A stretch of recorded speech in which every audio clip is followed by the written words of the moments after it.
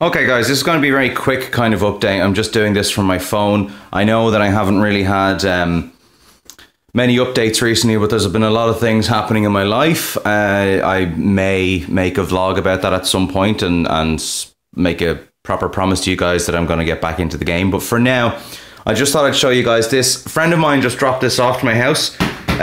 Big box of stuff. He says there might be some games and stuff in it. He was saying a friend of his had it in storage for a while, but he's moving now. He doesn't really have the storage anymore. So he was going to dump it, but he managed to rescue a couple of things. He says there might be some Nintendo stuff in here. I'm not too sure. But let's see. This is all totally for free, by the way. So score. So let's see. Oh, straight away. Nintendo GameCube. Excellent. And in fantastic condition as well. I'll just put this over here next to my steak that I'm going to have for dinner in a minute. Manuals and everything. Sweet. And do I still have a points card? I still have a points card. Back when it was still called Nintendo VIP. Excellent. A couple of GameCube games. Rogue Leader. Bomberman. Excellent. Just put this bit of the box down here. Oh, no way! Super Game Boy. Does that mean there's a SNES in here as well?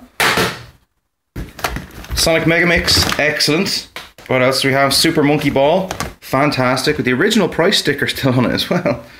What's that underneath it as well? The Super Monkey Ball. That's... Oh, Super Monkey Ball 1 and Super Monkey Ball 2. Yeah, that makes sense. Oh, Super Mario Sunshine. I've been wanting to play this for years. That is excellent. And what else do we have? Pikmin as well. On top of a SNES.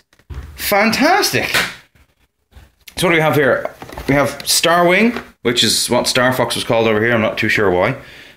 Micro Machines. Actually, look at the condition of these boxes as well. Fantastic. You couldn't keep those in better condition if you tried. Batman Forever. Perfect. Toy Story. Excellent game on the Mega Drive. I'm sure it's just as good on the SNES. This doesn't look like it's even ever been opened. It's not sealed, but I mean, the cardboard feels tight. That's excellent. And Donkey Kong Country, of course. I've always wanted to play this. Never played it before, not even on an emulator. So that'll be good. Box is a bit frayed, so obviously that's had a fair bit of use. 500,000 GameCube control. Oh, there's more SNES games here. Loose. Super Mario World. Fantastic. Let's have a look at these. We'll bring these over to my dinner beside the GameCube. So we have Beauty and the Beast. Yeah, I might sell that to the rage. Oh, Star Trek. Starfleet Academy. Excellent. That's supposed to be really good. I've never played that before either. Mickey Mania is also supposed to be really, really good. Haven't played that yet either.